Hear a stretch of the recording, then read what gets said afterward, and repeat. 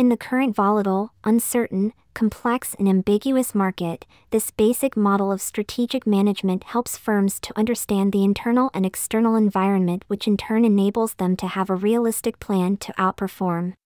This is a must-to-do basic planning model for any firm, big or small.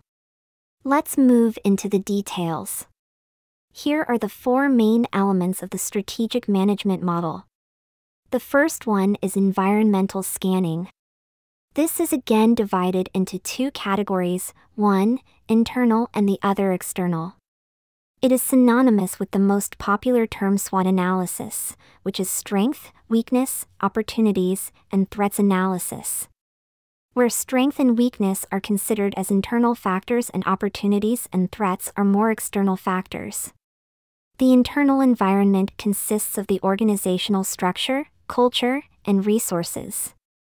Task or industry environment is the whole set of stakeholders including competitors, shareholders, suppliers, customers, etc. The societal environment is usually dealt with PESTLE analysis, which consists of political, economical, socio-cultural, technological, legal, and environmental forces. The natural environment is nothing but physical resources like wildlife, climate, etc. In the strategic formulation section, a long-term plan is developed for the efficient handling of opportunities and threats. The mission is termed the organization's purpose of existence and is usually followed by a vision, which defines the future. Objectives are action statements that tell when the quantifiable accomplishments are to be realized. Strategies are the sum of all plans which direct the organization to achieve its objectives and subsequently the mission.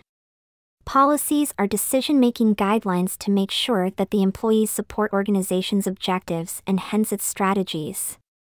The third stage is the strategy implementation stage and the first thing to prepare a program. It's nothing but a list of activities or steps to be taken to accomplish the plan. Budgets talk the financial language detailing the cost of the entire program. In the last stage of evaluation and control, performances are monitored and measured for a planned versus actual comparison.